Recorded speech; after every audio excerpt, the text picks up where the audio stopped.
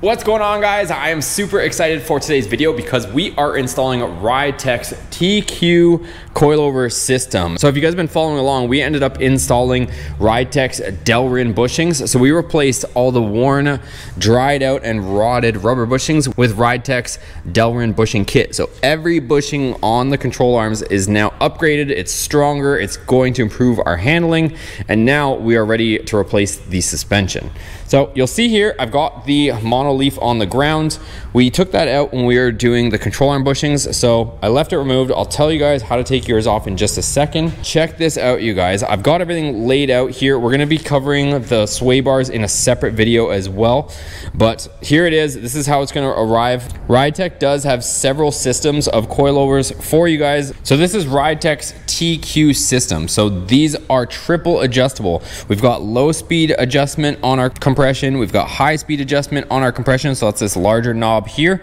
And then also on the bottom of the shock, we've got our rebound adjustment. So we can tune these shocks in infinitely. We have every single adjustment that we need. Also, you notice that they are rebuildable, so they're serviceable. So with us being at the track, and we are going to be putting this Corvette through its paces down the road, if we need to, we can still service these shocks, which is another added bonus as well. So you can also fine tune your spring rates. So you can see here, the springs don't come assembled because you can actually request different spring rates depending on what application, what kind of racing you're doing, all that stuff. And the nice thing about the remote reservoirs is we're going to be mounting the remote reservoirs inside the car in the back and then underneath the hood in the front. That way we can actually get to all of our adjusters, so we don't have to get underneath the car to make suspension adjustments. This is going to be the ultimate setup for us at the racetrack. So I haven't assembled anything here, and all of our hardware is included as well. So these are all of our brackets for our reservoirs so that we can remotely mount them.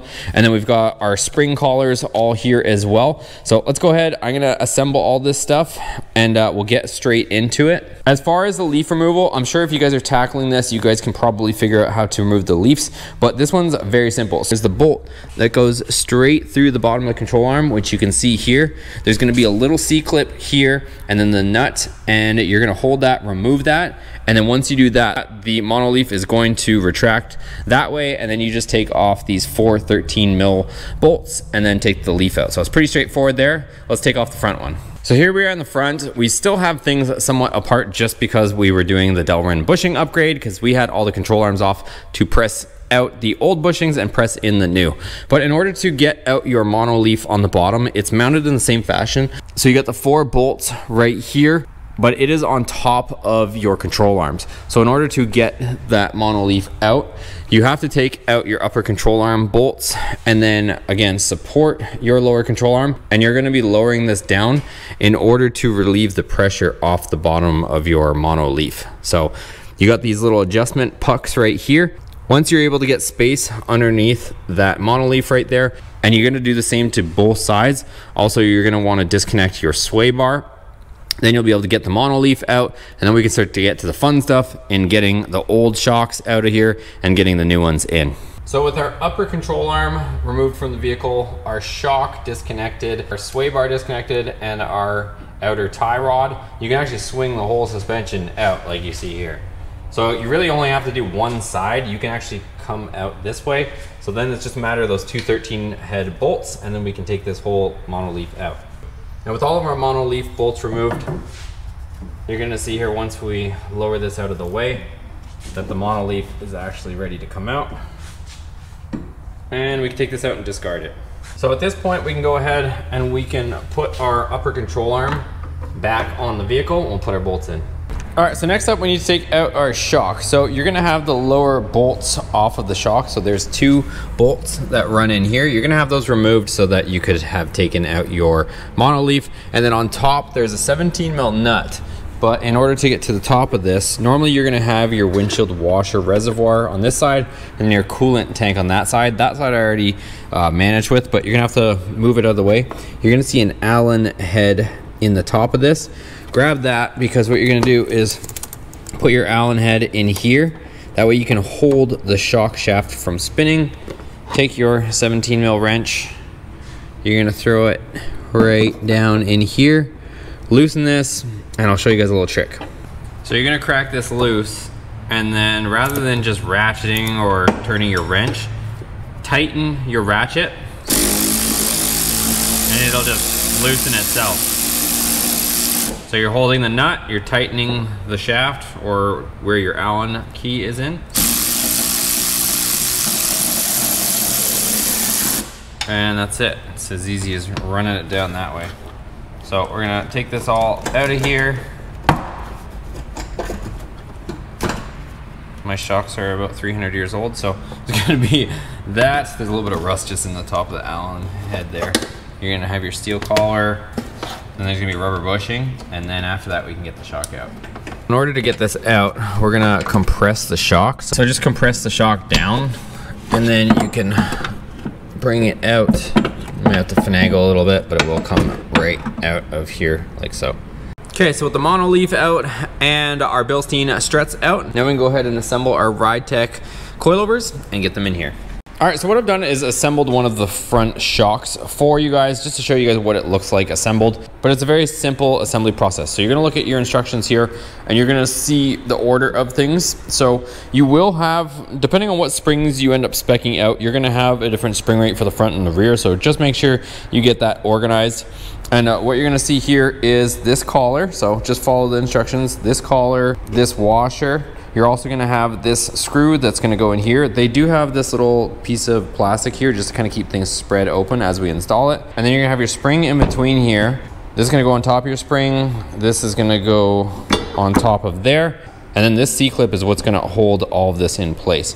So we'll go ahead, step by step, show you guys exactly how to install it. This is what the final assembly is gonna look like. There's your set screw. There's your washer, your spring, your washer again, your cup, and then your C-clip on the top. Okay, here we go. So we're gonna take this, and you're gonna obviously wanna put the portion that contacts the spring facing up. So we're gonna roll this down towards the bottom so we can get the spring on here. And we're gonna take our plastic washer, pop that on there. At this point in time, you can remove this little plastic nub that's in the collar for shipping. And we're gonna place our spring on top, another plastic washer, our cup, and then you can just take the C-clip with your hands, place it over top. We're gonna slide it down until it snaps in place, and we're installed. So just for now, we'll bring our collar up. We're gonna adjust everything later, but this will at least hold everything in place. So that's the assembly there. So now that we're ready to put them in the vehicle, we're gonna go ahead and take our adjustment cap off here. That way we can actually pass this through. So it just comes off, there's a little Torx screw right there. That comes off, and then we're able to get this nut off. We're gonna take off this aluminum cup.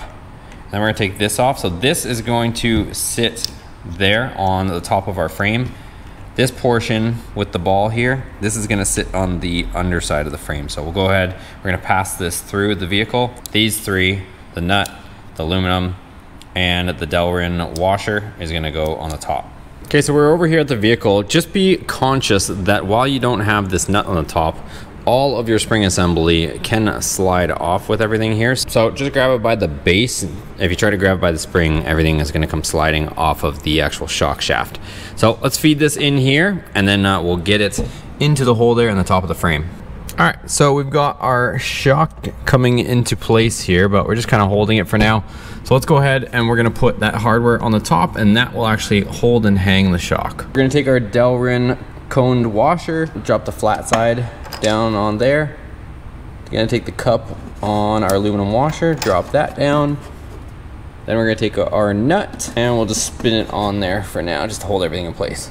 All right, so it went ahead, we've got the hardware on the top holding it in place, and then on the bottom installed our 2 bolts there with the associated nuts on the bottom. I haven't quite decided how I want to pass my remote reservoirs through and into the under hood compartment. So while I kind of mull that over and decide, I'm gonna go ahead and mount the rear coilovers as well. We'll get all that stuff situated, and then we can start just figuring out where we're gonna mount all of these remote reservoirs.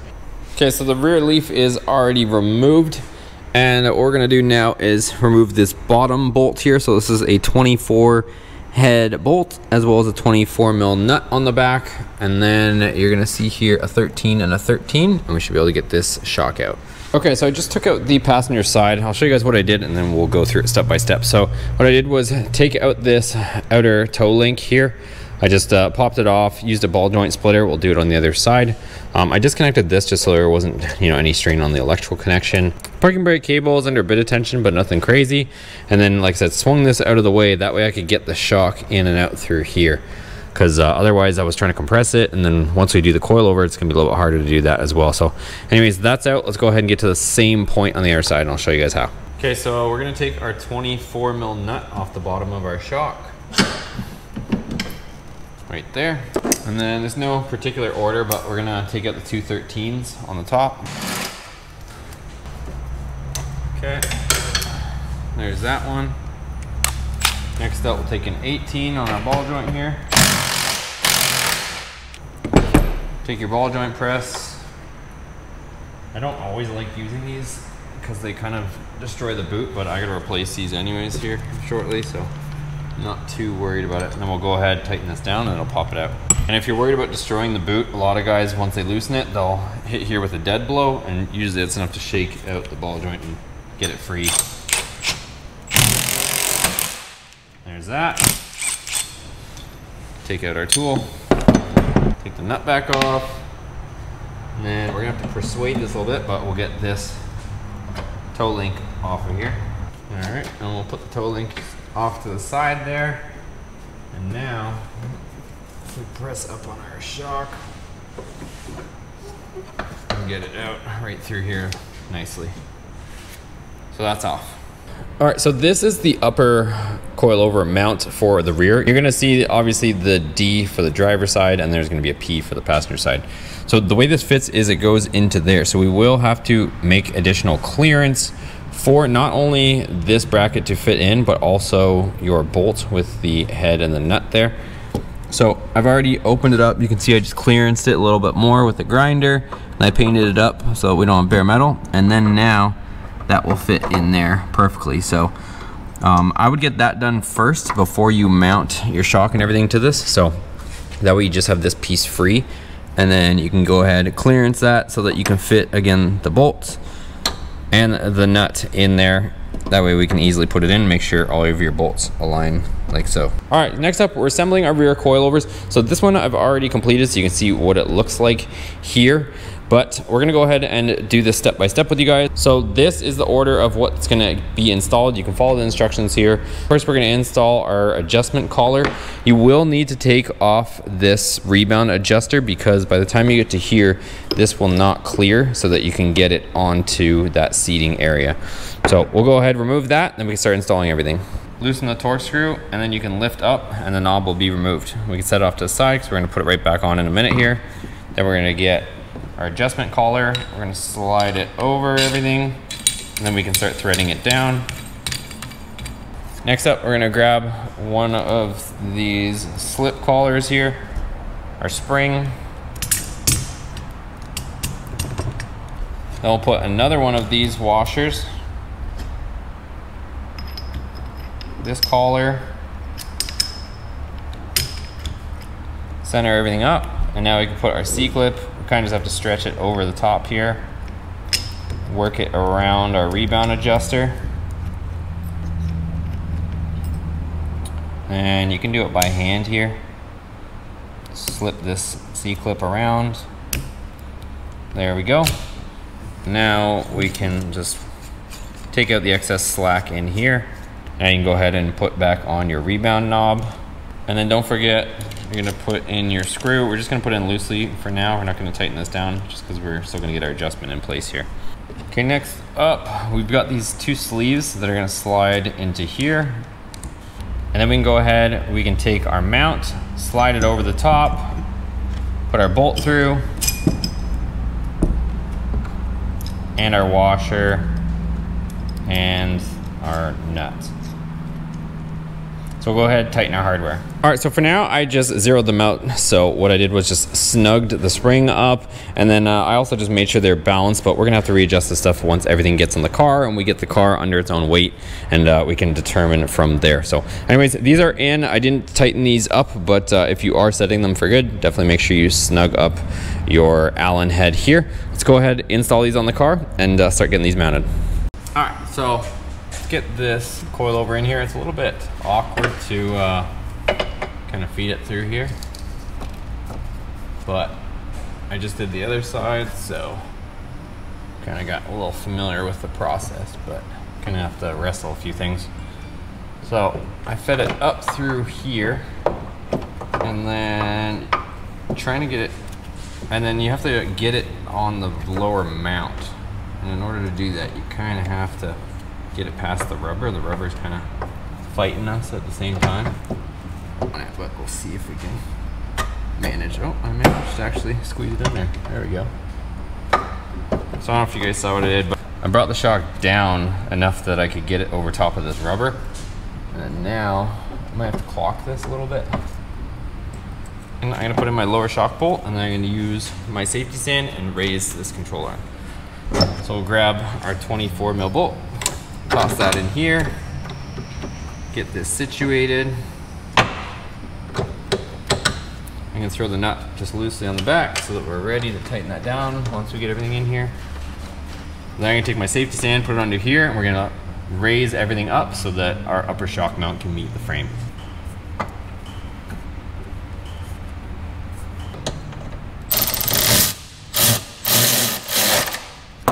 Okay, so 2 upper 13s are tight. Now let's tighten our 24 head lower shock mount. All right, everything's tight. All right, so coilovers are in. I got the hardware tightened. I still gotta tighten some miscellaneous stuff such as the sway bar and whatnot, but I will be actually upgrading to the RideTech sway bars, so that's gonna be in another video for you guys. What I did, you guys can mount these wherever you please. I wanna put them inside the vehicle. That way when we're at the track, if I need to make some quick adjustments, I can literally just pop the hatch or pop the hood, make my clicker adjustments, and off I go. I don't have to physically get underneath the vehicle.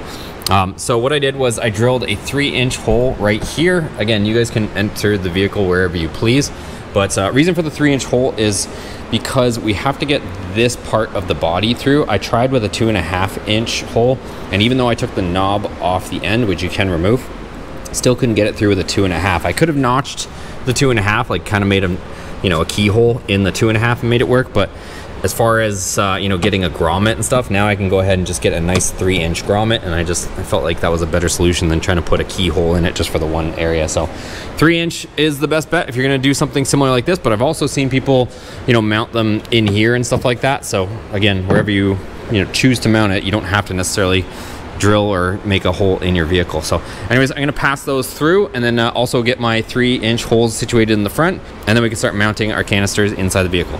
All right, so coilovers are installed. I want to show you guys some stuff here on the rear. So this is the routing that I went with my cable, and then we put a 3-inch hole right here. I'm still waiting for the grommets to arrive, but that is pretty straightforward. This is where I positioned my rebounds control. So right here, my rebound clicker is right there. And I have 0 preload on them, and I already set it down, and I'm really happy with the ride height, so I'm gonna leave it at 0 preload. It's not too low, but it's not like stock height, which I think is perfect. It keeps all the suspension in the proper geometry. So everything's good, everything's tight, and that's how everything will look. And you'll notice these screws right here. So I've got 4, hopefully you can see them, but those go right through the body. And once it comes into the trunk, this is where it chose to mount it. So my rubber grommet will go there, that'll get centered. And then I've got my remote reservoir mounted securely right here. Adjuster is easily accessible, and I think that looks super clean. I was trying to see if I could mount it in here, but without, I didn't want to stress this hose too much, and this is kind of the natural path it wanted to fall. And then same thing with here, mounted the brackets right there. These brackets are supplied by RideTech, and I can easily get to my adjusters. It's just as simple as popping the trunk, getting to this, and it's still, if I ever wanted to use the trunk for anything, it doesn't interfere with any of my trunk space, as you can see. Same thing, grommet will go there, and same sort of deal. So the path goes right through here, with our hose. I secured it with a few tie wraps just to kind of keep it where I wanted it to, just in case it decides to drift off. Rebound adjusters right there. Everything's secure, everything's good, and I can put my wheels back on and show you guys the ride height. So to make any spring adjustments, we can simply loosen our retaining bolt. So there is this Allen head bolt right here that you have to loosen. That's what keeps this collar from rotating. Some companies will use 2 of these adjusting locking collars, but honestly having one here and just having the Allen head bolt, I think is a little bit simpler format to use, and we're good there. So we'll go ahead, put these wheels on. I'll show you guys the front setup as well. All right, and here we are on the front of the vehicle. It's gonna be a mirror image of both sides, but I wanted to show you guys what we did. So here is our front coilover. It's installed. We reinstalled our adjustment. The way the Corvettes are, at least the C5s, the coolant reservoir is right over top of it. So in order to get to our rebound adjuster, we do have to just loosen these 2 10 mils here, and then there's one more on the other side if you choose to have that one in place. Lift this up and you can get your rebound. So it's only a couple 10 mils away, but that's where that is. And then this is where I routed our line. I actually chose to go on the inside of the A-arm. They luckily gave us enough slack and length in this line. There was a little tab here that I used just loosely put a tie wrap there to kind of keep things tucked away. Same thing here, there's also a little hole or tab here on the upper control arm, and I just loosely put that there. That way, as our suspension articulates, everything is staying out of harm's way, because you gotta remember, we're gonna have our front wheel here and we're running oversized tires in the front. We're gonna have a square setup with 315s on all 4 corners, so we want to make sure this isn't going to get into anything as we're turning and going around corners and all that kind of stuff. So this keeps everything secure out of the way. I put it on the back there, and then there was already a hole right here, so I drilled one more hole, put another tie wrap right through there, and this is tucked right up against our frame rail, out of harm's way, and then another 3-inch hole right through here. And then where I mounted the reservoir was right behind the headlight here. I spent a bunch of time trying to figure out where I wanted to put this reservoir on both sides. I did a mirror image on both sides, so the 3-inch hole is there. Again, still waiting for the grommets, and the grommet will go in there. But there is not much room underneath the hood of these cars in the front. So, you know, even if you wanted to mount it over here, I've seen some guys mount them on their radiator support, but with me having the Pro Charger kit, I also don't have much room here either. So, because normally people would just have a intake arm going straight down there, and they would have a bunch of space here and there, but I didn't really have that, so this is where I chose to. I've seen some other people online also mount them behind the headlight, so I've got them there. I can easily adjust my low speed and high speed compression, and everything's secured, everything's fastened, and we're good to go. And for the people that are paying very close attention, you will notice I don't have the sway bar on right now. We are going to be putting on our RideTech sway bar, so that's why I have the stock one out, and the next video you'll see me actually installing the sway bar. So it's the car's just rolling around in the shop right now. We're not doing anything with it, but the sway bar will be right here as well, and we'll have plenty of clearance around everything for that as well. Okay guys, so here she is on the ground. So I want to show you guys how it sits. So right now we are going to be getting this thing all outfitted for track events, but it does have the stock C5 Z06 wheels on it, and they're actually 1 inch smaller in the front. So if it looks a little bit deceptive, that's because it's a completely different size tire. But once I get the square setup on here, if you guys subscribe, you'll see the full setup here.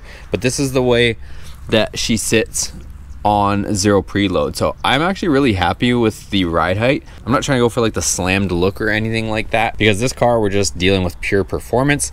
But overall, super happy with the setup. We're gonna continue to dial this setup in. We still got a bunch of other stuff. We still gotta get the RideTech sway bars on here as well, so I'm gonna wait till we get that stuff on here. But for now, car's sitting dead level, dead even. Also gonna be doing some subsequent setup videos for you guys, kind of showing you guys where my settings are once we get more time at the track and getting things dialed in. I'll keep you guys posted on what settings we're using and what settings we're liking, all of that good stuff. The one thing that's really nice about this, we've got high speed compression, low speed compression. What does that mean? Let me explain to you. So high speed compression is where you're hitting bigger bumps and dips, stuff like that. That's when the suspension's taking a big hit. That is your adjustment for the compression during those situations. The low speed compression is for the smaller stuff, all your more insignificant bumps and whatnot, and then your rebound is how fast that shock is going to return. So it's pretty cool that we were able to adjust all that. Not only that, we can also play with the preload on the spring. We can also try different spring rates. It's pretty much infinitely adjustable. But if that's all too complex for you guys, like I mentioned earlier in the video, RideTech does have just an upgraded suspension for you guys. If you guys are just on the street, or maybe you're not taking racing that seriously and you just want a better handling car, they got you covered as well. So I'll link them down below where you guys can go check those out from RideTech. Also, go check out the bushing video and the sway bar video. We're also going to be putting those on this car and just improving the handling all around. So super happy with the setup. Can't wait till we get to the track. Give it a thumbs up if you enjoyed it. Subscribe if you haven't already. Check out the other videos. We'll catch you guys on the next one.